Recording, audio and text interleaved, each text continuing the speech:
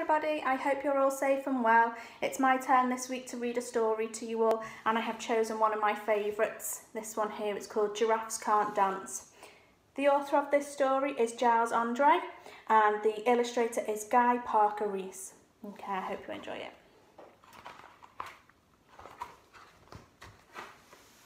Gerald was a tall giraffe whose neck was long and slim, but his knees were awfully bandy and his legs were rather thin. He was very good at standing still and munching shoots off trees, but when he tried to run around, he buckled at the knees. Now, every year in Africa, they hold the jungle dance, where every single animal turns up to skip and prance. Jungle dance. And this year, when the day arrived, poor Gerald felt so sad, because when it came to dancing, he was really very bad. The warthogs started waltzing, and the rhinos rock and rolled. The lions danced a tango, which was elegant and bold. The chimps all did a cha-cha with a very Latin feel, and 8 baboons then teamed up for a splendid Scottish reel. Gerald swallowed bravely as he walked towards the floor, but the lions saw him coming and they soon began to roar. Hey, look at clumsy Gerald, the animals all laughed. Giraffes can't dance, you silly fool. Oh, Gerald, don't be daft.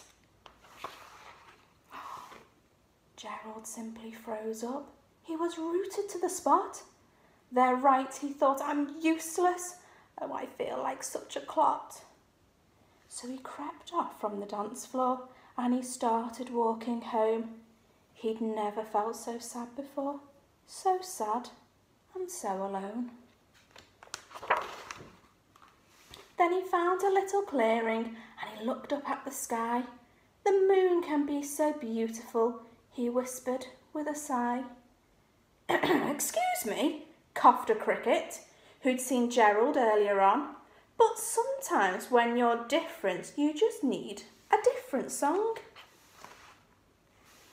Listen to the swaying grass, listen to the trees. To me, the sweetest music is those branches in the breeze. So imagine that lovely moon is playing just for you. Everything makes music if you really want it to. And with that, the cricket smiled and picked up his violin.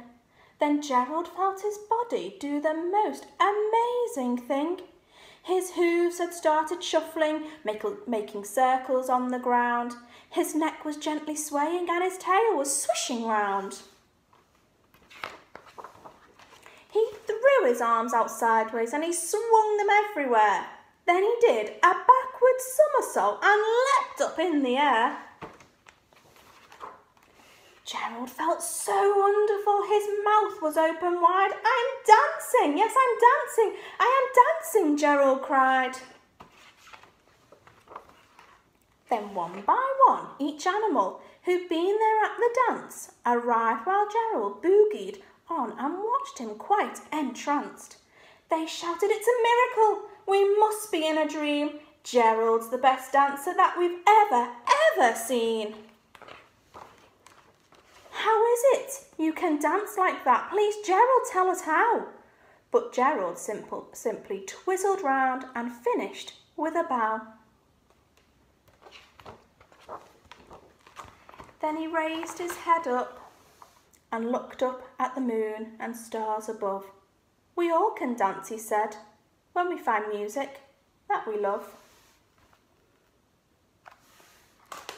I hope you enjoyed that story, everyone. We look forward to seeing you back in school in a week's time. Hope you're all safe and well. See you next week. Bye.